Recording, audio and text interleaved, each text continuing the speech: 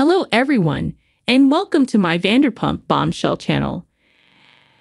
Hope everyone is having a wonderful day.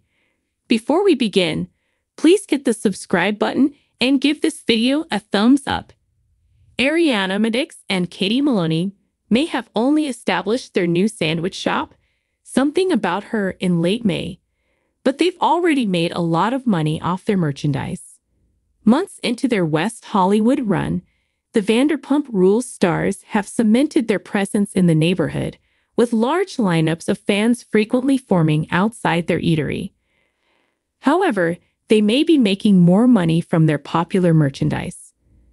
According to recently filed court records revealed on Reddit this week, Ariana, 39, and Katie, 37, have earned more than $2 million from their Something About Her merchandise, which includes hoodies, sweatshirts, t-shirts, and hats priced between $29 and $56. Since March 2023, products bearing and sold under the SOMETHINGABUTTAR mark have generated sales in excess of $1.8 million, according to a portion of the paper. Another individual commented, on May 22, 2024, Something About Her opened the physical location of the SOMETHINGABUTTAR sandwich shop in West Hollywood. Meanwhile, the post's author noted, so it's been well over $2 million in merchandise sales. Since before March 2023, they made over $200,000. As Pump Rules followers may recall, Ariana and Katie published a line of merchandise a year before launching their restaurant, with one t-shirt paying homage to Tom Sandoval, 42, and his post-affair complaint that Ariana would leave her t-shirt on during sex. The garment, which cost $34.99, read, "F me in this t-shirt," and featured a graphic photo of Ariana holding a sandwich. While Ariana and Katie's business is thriving, they were recently served with a lawsuit by their former chef, Davidi, who alleges they failed to follow a partnership agreement they signed before to the restaurant's debut, and have not paid her as promised. Penny was also the one who applied for a trademark for Something About Her, which Ariana and Katie challenged by filing their own claim for the name, focusing on the restorative techniques she's had finished and sharing the insights regarding her simple skincare schedule.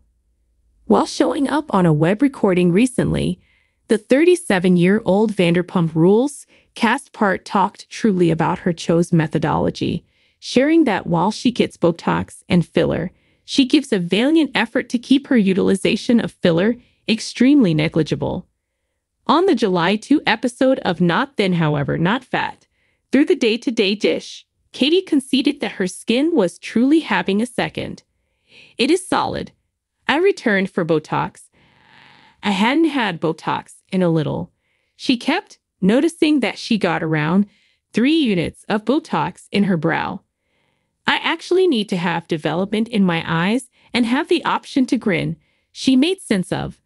I need to in any case mature and look great as I age, however dial it back only a bit of spot.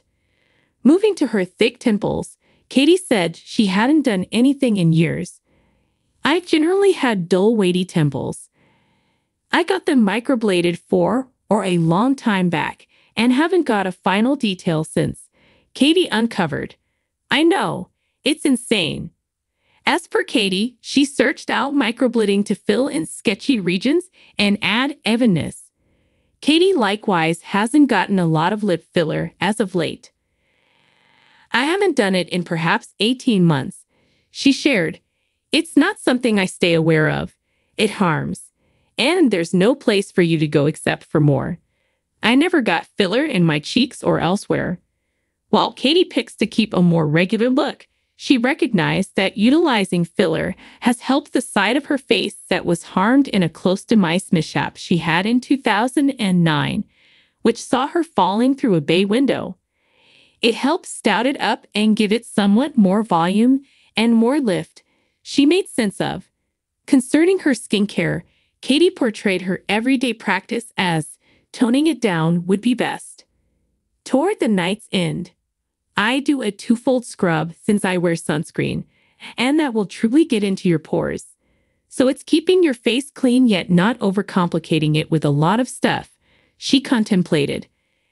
I feel like once every week I could do a few stage skincare. Yet other than that, I'll simply clean up and put cream on it. I tidied off my red light treatment veil. You must be steady with them, she added. It will assist with the lines. However, you must be steady. The thing is, you just several minutes every day. Katie's uncover was shared not long before her co-star and something about her co-proprietor, Ariana Madix, 39, and her companion and previous castmate, Stassi Schroeder, 35. On Instagram last week, Ariana told fans she gets Botox for glare lines in her external brow and in her neck, and furthermore went through a system known as Elevate, which shapes and characterizes the neck and facial structure, in 2019. Furthermore, she gets negligible lip filler and filler in my jawline. Positively, no filler elsewhere, she noted. Days after the fact, Stassi took to her Instagram story, where she shared subtleties on the system. Implied there's truth to the gossip that her previous castmate Jax Taylor, 45, attached with individual Bravo Ramona artists, 67. As per a fan report, Jax claimed at a new party that he connected with both Ramona and Brandi Glanville. However, after the report surfaced, Brandi took to web-based entertainment and denied she at any point connected with the Vanderpump Rules star. Ramona, be that as it may, still can't seem to remark. I need to rapidly address Brandi Glanville addressing the Jax Taylor hookup gossip, expressed Lala on her Give Them Lala web recording. Through it breaking there were spot clips on Instagram. There was a goodie about Jax and Ramona vocalist. Her co-host then panted, "Stop. Would you say you are spilling the tea?" Briefly, Lala didn't say anything.